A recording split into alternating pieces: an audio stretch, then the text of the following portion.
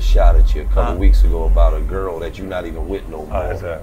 And then, what is it with you and Ross that's just been going on for so long? I spend it to you, right? Nothing else works for him outside of mentioning me. When things get bad, you mention me. It gets covered further. You see TMZ and say, 50 Cent said this is going to be bad for Irv Gotti's career. I get covered across the board. They get covered on the hip hop blogs. It is what it is. And you watch because I have nothing else to say.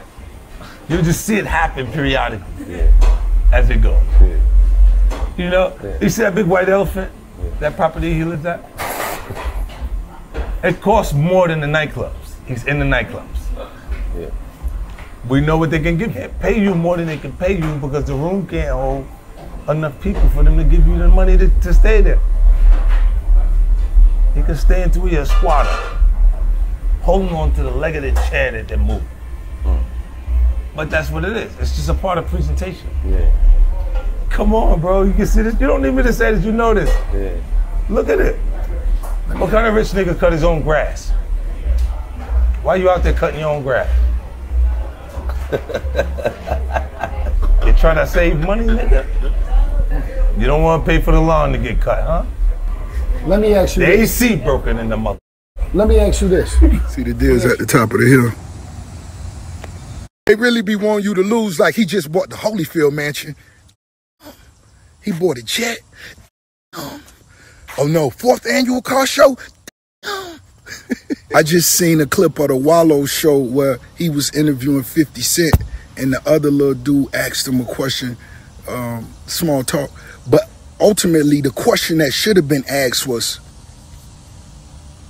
you jumped out there during the beef, the West Coast versus the Canadian,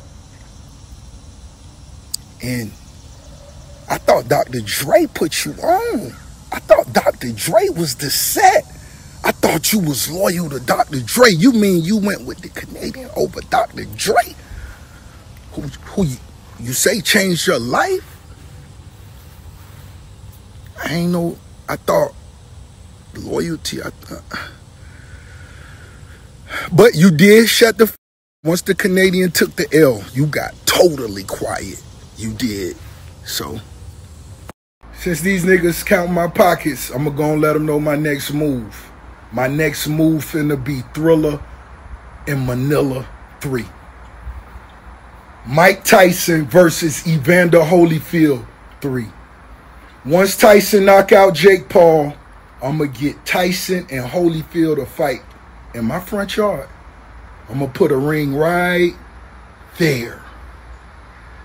And it's gonna go down in my front yard. I want the judges to be Snoop Dogg, Kevin Hart, academics. You hear me? The ring gonna be right there at the promised land. Thriller in Manila, the biggest. In acres, it'll be right here in the front yard. You understand what I'm trying to say? This is where we'll put it at, right here. We'll put it right here. This is where I want it at. Thriller in Manila. I have 15,000 people right here, just right here in the front yard for the car show. This is where we're going to put it at. And 50 Cent, whatever you trying to do in Shreveport, I understand the land is very inexpensive.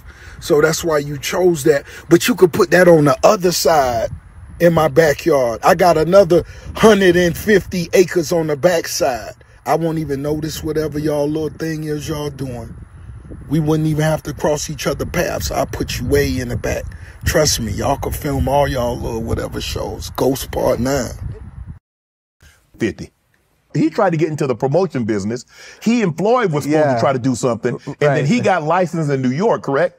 No, we did business together, actually. Canelo fought Kirkland.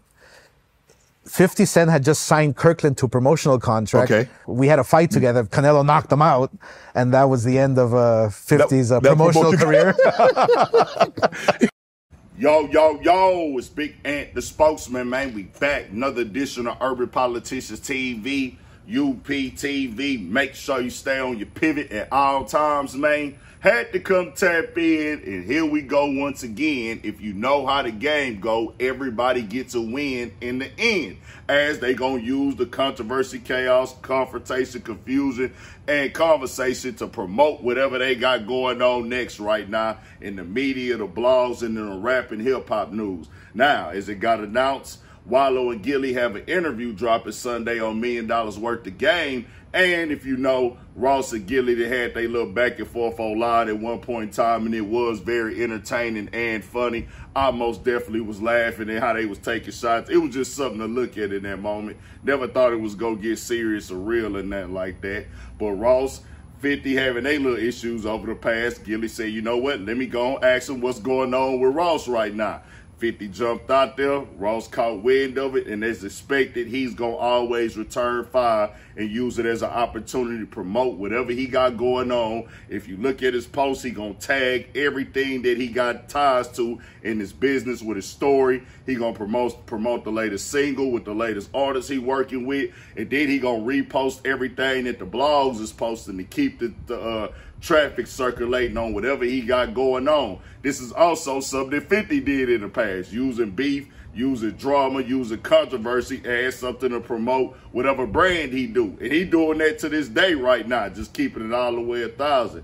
This is why I say in the end, they all know what they doing. They all know the conversation is going to lead back to people clicking they stuff that they got in the algorithm. And I think this went down out there at the Human Harmony weekend with 50 Cent in Shreveport for this interview and everything like that. But if you notice, Rick Ross posted up the clip from the Shannon Sharpe and De La Hoya interview that just went down recently when they was talking about 50 Cent having a fighter going against Canelo and he lost, and then they bust out laughing. 50 Cent got back at Shannon Sharpe and De La Hoya for that at that time as well. And 50 Cent was making fun of Rick Ross cutting his own grass, insinuating that 50 Cent that Ross is broke and he can't afford to cut his own grass. What rich niggas doing this or that?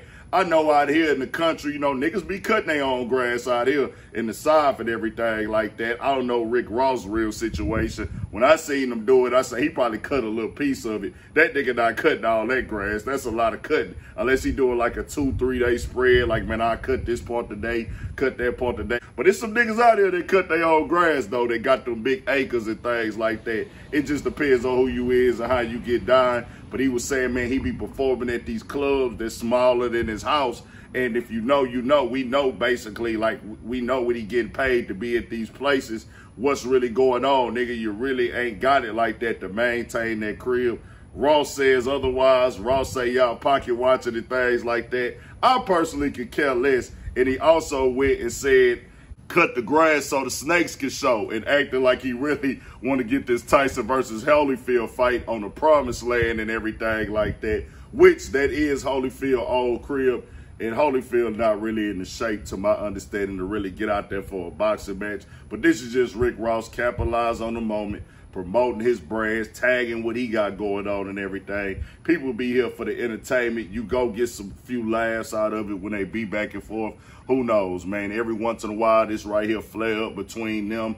And I really didn't see, I don't remember everything that went down with the Drake and Ross battle when 50 Cent started commenting on it. I thought he just jumped out there when he seen Ross get into that situation in Canada and said, oh, you took an L, I'm most definitely finna get involved and make fun of you now, Ross. It wasn't even nothing with anything else going on other than he seen Ross take the L in the situation in Canada. I can't remember for sure, but I expect this from these two. They both use that blueprint to use the drama and the blogs and dissing and beef to promote whatever they got going on right now.